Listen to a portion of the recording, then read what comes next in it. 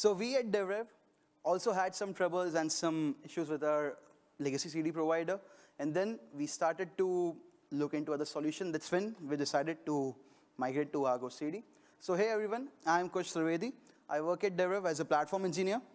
Hey everyone, and I'm Khushboo Mittal. I work with Kush and others in the infrastructure team at DevRev.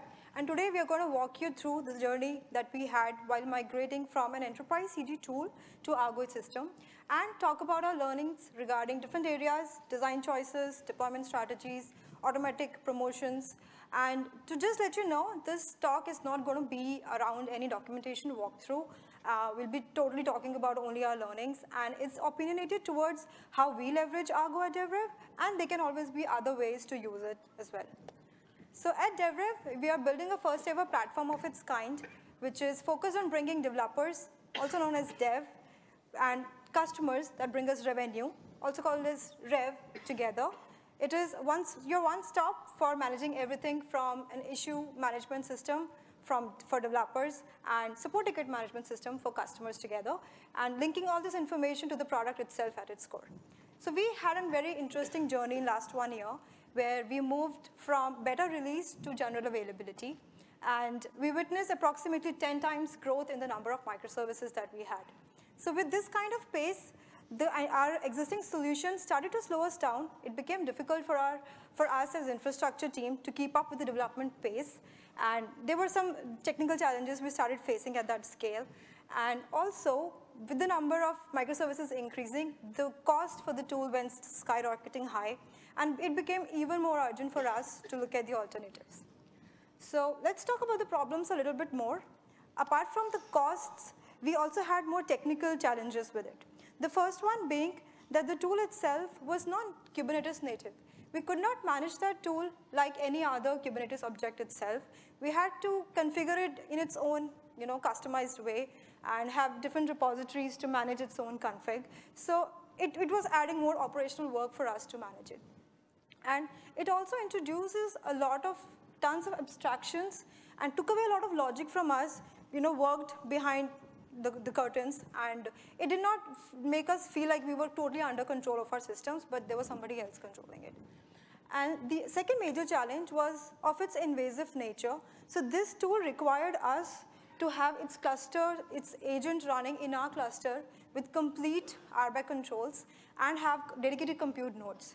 So this was also becoming of a concern, because it is one thing to give remote access to your cluster to an orchestrator, but it's a totally different thing to have its agent running itself, inside the cluster it has to manage. So also the last but not the least, the only way to manage the tool was using imperative pipelines. Everything we did was using UI. There was no central method to control the config that goes in that tool, and there was no automated ways. We did not have option to use GitOps to be able to manage those pipelines in a more auditable and automatic methods. So as soon as the cost started rising more and more, we started getting pressure from the upper management that you should look into saving some money for us. That's when the platform engineer took it on themselves and started jotting down what all the requirements we might want to have from our new CD tooling. First one was the developer visibility. So a developer should have enough visibility that how his application is behaving, how many pods are running, is everything green or not, without having to go into the cluster, use kubectl and use the command line. Second one was the observability for the operators themselves. How many applications are getting deployed daily, how many failures are there, which is the outlier service, which service is causing frequent downtime. And third one was self-healing. So if anyone actually went into our cluster and deleted some manifest manually, the tool should be capable to actually compare it with the desired state and bring back the things automatically. This is also similar to drift detection. If there is any drift in the actual config applied in the cluster and what we wanted the desired state to be, it should be capable to sync it itself. And apart from that, few of the other requirements were edge deployment techniques, like rollouts, like canary deployments and blue-green rollouts. Next one was it should be Kubernetes native. We should be able to manage the tool via a set of Kubernetes YAML itself without going into other YAM of configuring it. And at the last, it should be non-invasive. We didn't want to provision another XL or 2XL nodes just for an agent to run in a cluster. So after doing a brief analysis of all the available CD tools and other ecosystem tools we had in the market, we reached into the conclusion that Argo Ecosystem is the one which fixes the most.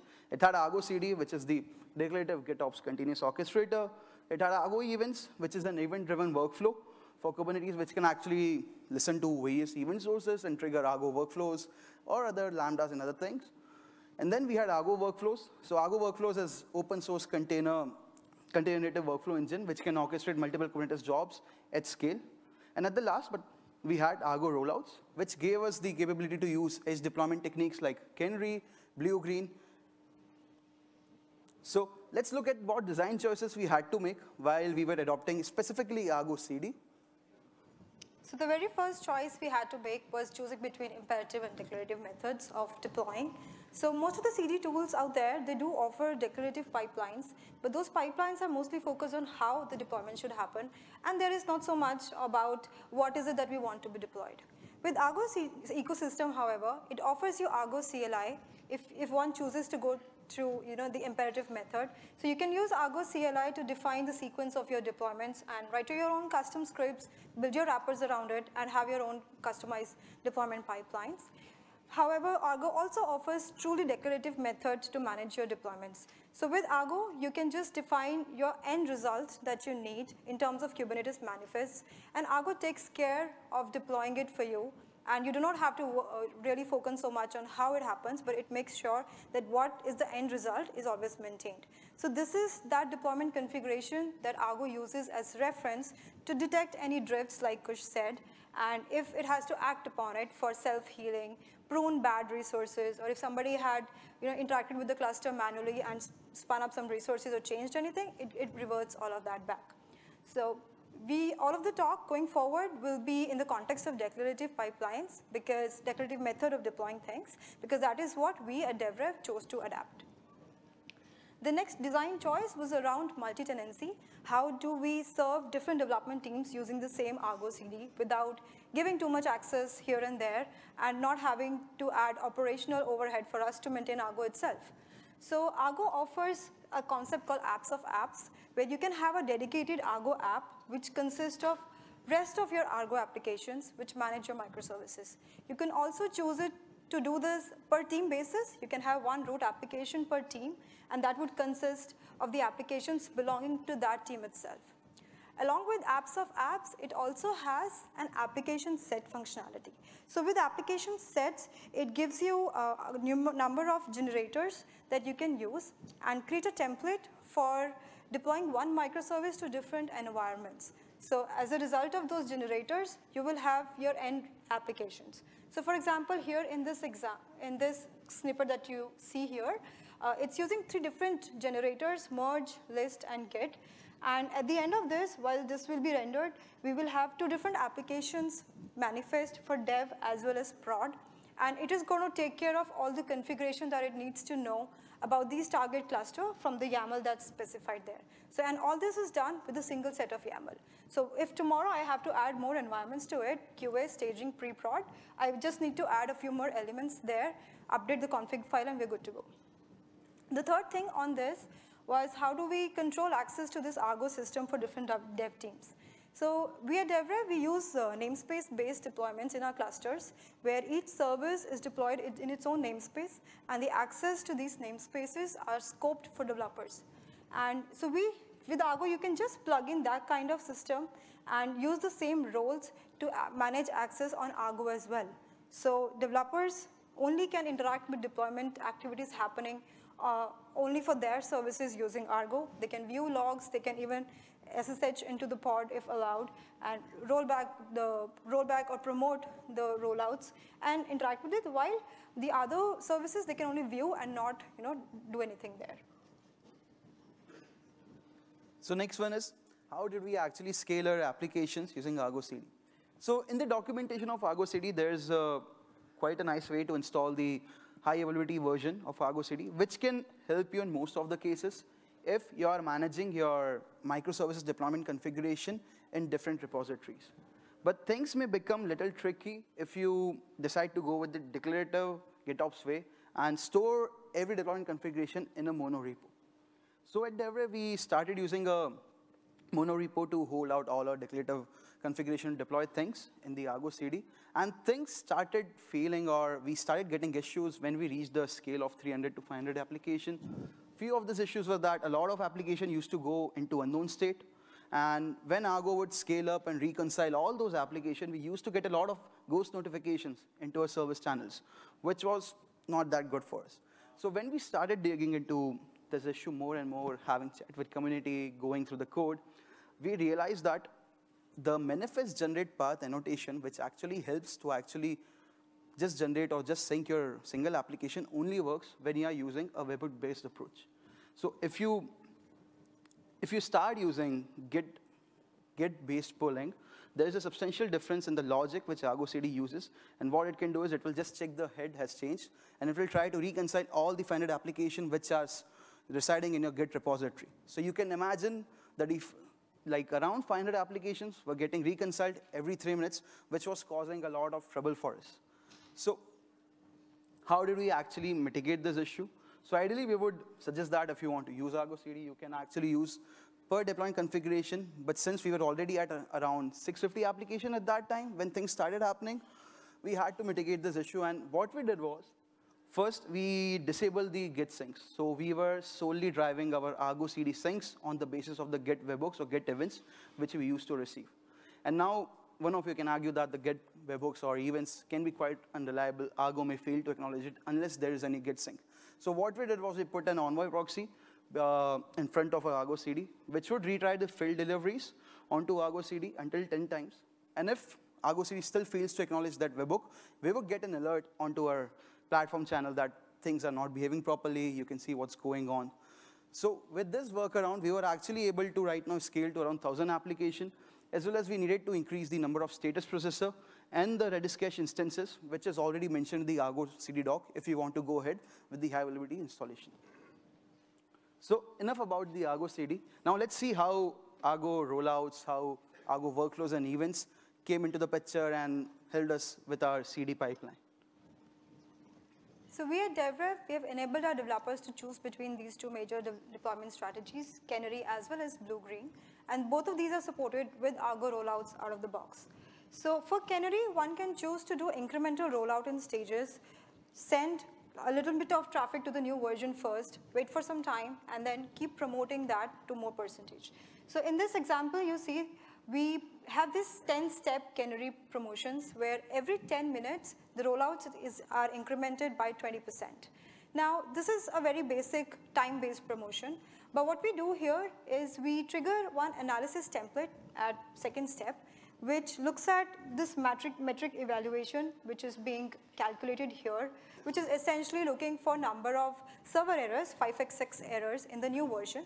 And if that breaches threshold of 5% for 3 consecutive times in 1 minute, Argo rollout is going to not promote that version to a stable version and is going to roll it back. So you can use any metric of your interest or depending upon the application here and have a more informed promotions and not just blank time-based promotions when choosing Canary. We also have blue-green based deployments, which is basically flipping the switch between N and N+1 version. Now here as well, instead of just making the switch on the basis of the health of the pods itself, you can do more analysis. So we provide 3 options to our developers. The very first one is mirroring traffic. So with mirroring, what Argo rollout does is that it mirrors all the traffic received by your existing version to your new version without letting clients know. And now that kind of traffic generates all the metrics that you need to analyze if your new version looks healthy or not. And then Argo rollout helps you analyze those metrics, and depending upon the error rate, you choose to mark it stable and promote, or you roll back. The other method that we have available is smoke testing. So developers can choose to write their own smoke test and trigger those after the new version is available. And it can be like in the form of a job. And depending upon the job's status or job's success or failure, you can again choose to promote or roll back that particular build. The third is using dummy API calls. Now, that could be another use case. The developers could choose to write some dummy APIs and expect some responses. And if it doesn't look good, if the job fails, you roll back. So this And the blue-green kind of deployment is mostly preferred for applications which are directly end-user facing, because you do not want inconsistent behavior in terms of what different users see at the same time. And this is what happens when you're doing canary rollouts. And also we notice that with some of the applications like web apps, sometimes they generate their asset bundles every time there's a new deployment. And when we do canary rollout for such applications, the CDN in front starts throwing you 404 errors because it cannot find the assets on the previous path that it received. So this is the use case where blue-green is the ideal solution. So that was about how do you make sure that a build is healthy in one environment itself. Now let's assume that the rollouts were healthy, the new build was marked healthy, was promoted 100%. Now how do you promote it to the next higher environment? How do you take it from dev to staging or QA, and then finally to production? So we at DevRev use combination of another Argo ecosystem available offerings called Argo Workflow, which is an engine to orchestrate parallel operations in Kubernetes, and Argo Events, which is another event-based engine which can inform you about anything happening in your clusters and you can act upon it. So what we do is that once your dev goes healthy, now that triggers, using Argo notifications, it triggers a webhook to Argo Events and inform about this activity, passes it the information regarding which application, what build version, when was it promoted, and Argo Event then further triggers an Argo Workflow. Now that Argo Workflow is written by us, which basically updates the next version, the next available environment, which will be QA after dev. It updates QA with a new build, and that further triggers the whole pipeline again. Now, ArgoCD detects a new version available for QA. It picks that version, deploys it, runs the whole rollout thing once again, and once that is healthy, now that triggers another workflow for production. So the cycle repeats until we reach production. Now, some people always also have use case where rollouts to productions are not done in automatic fashion. There needs like an manual approval. Somebody has to approve that this looks good. So one can also achieve that using Argo Workflow. You just need to add a manual step there, which expects a user response, approve or reject, and you're good to go for continuous delivery as well. So now let's see how all the components, rollouts, CD, and events and workflows connect together and how a complete CD pipelines looks at DevRev. So whenever a commit is pushed to master, we trigger a general CI process. And as soon as a new image is available in our container registry, our container registry sends a webhook call to Argo Events with the service name and the image version. From that, Argo Events trigger an Argo Workflow, which picks up the service name and the service version and updates the manifest for that specific service, which starts the deployment into a staging environment. As soon as ArgoCD detects that there is a change, our controller triggers up, and at every step of rollout, we have an analysis template running, which makes sure that the error threshold doesn't exceed at any stage more than 5%. If it happens, we roll back the application, we mark it as degraded, we send a notification to the service team, and they look into it. But if the application is successful and it survives through all the stages of the rollout or all the stages of the analysis template, we mark the deployment as successful, and as soon as it's done, we send a notification to developers team on the Slack. And from the Argo notification itself, we trigger a webhook call back to Argo Events that now this application has been promoted. You need to trigger the dev to QA workflow. As soon as Argo Events receive that webhook, it triggers a workflow, which further promotes that application to the production. And once that reaches, or once the manifest is updated for production, same pipeline is triggered, rollout controller comes in, canary kicks in, there is error threshold evaluation, and then there are the same notifications and alerting rules. So now let's see how actually operators can have observability around how the system or how the microservices are behaving. So it is important for operators to have visibility around how many services are getting deployed daily, how many services are getting failed daily. Is there an outlier service or is there an outlier service team which is frequently deploying failed commits, which of the services getting mostly rollback, or if there is any service team which needs to look at the test coverage. So what we have done is we have an in-cluster Prometheus, which actually scrapes the matrix from ArgoCD as well as the Argo rollouts, which then sends those matrix to our global Prometheus, from which we have a Grafana dashboard visualizing that how many daily deploys are happening, how many failures in a day and week you have. And on the basis of that, we have written alert manager or Prometheus alert rules, that if a service, say, has more than X number of failures in Y number of days, trigger a notification, send to the service team that your application has this many failures. You might need to look at how you are deploying things, your testing coverage, your CI pipeline, or you should introduce more tests. So this actually helps operators and service team both to have peaceful sleep because they'll know how much things are failing without driving or without going blind in any of the case. So that was it, folks. Any questions? Yep.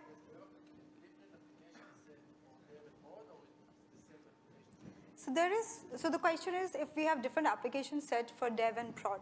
So the application set is just one, and because it's a template, you can use this as a template and it will automatically generate 2 different applications for dev and prod. So the YAML, you only have to be written once, and then Argo takes care of creating different applications from it. So we use a Git generator, which actually has overlays for staging in production environment. And on the basis of those overlays, we generate 2 applications with production values and staging values. You mean that you have one single Argo CD which is deployed to multiple environments? Actually. You hear it? Yep. So the question is, do we have a single Argo CD deploying to multiple environments? So right now, yes, we have a single Argo CD instance, which we have configured on high availability. We have around 5 Redis replicas for that. We have increased the number of status processor. The controller replicas are more than 2. So right now, we have around 790 applications deployed across 3 different environments, and it's all getting orchestrated by a single Argo CD. And as of yet, we haven't seen anything going downside. Only thing which we had issues with was the Git syncs, which used to happen per 3 minutes.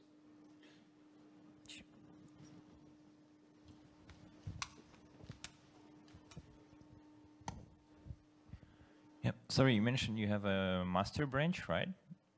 Is it the only branch you have and you lodge PRs against it, and you use ArgoCD to promote to different environments, or how does it work? So right, generally we promote everything from the main, but we also have a generalized cherry pick pipeline. So if there is any hotfix or is there any urgent change which needs to go, so we have a dedicated cherry pick pipeline which listens from some specific prefix branches. And from there we can generate or promote things. Isn't it easier just to have a separate branch per environment, like let's say develop, staging, and master? So we basically have to follow daily deploys. So how our complete setup is done is that if an application has enough testing, once a commit lands into master, within 3 hours, that commit goes into prod via automated testing. And if at any stage, E2E test, integration test, anything fails, we just send a notification back to the developer team. And then they can fix it, and again, that follows the complete daily deploy pipeline, and it can land into prod without any manual intervention as of now. All right, thank you.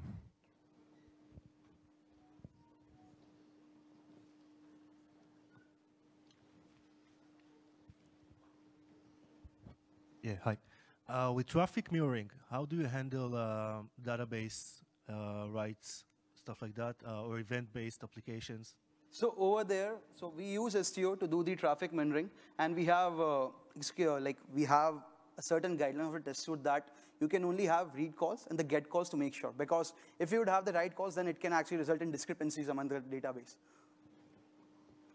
At least for prod, we have this, but in dev, they can actually follow anything because they are actually using themselves.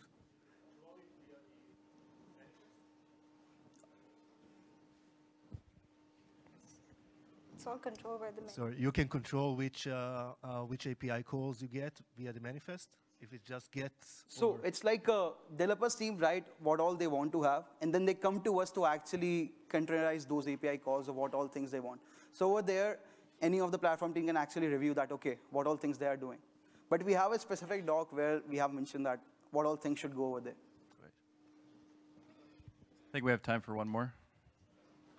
How do you manage rollout of pipelines? So let's say I have 3 apps with like dependency on app A, B, and C.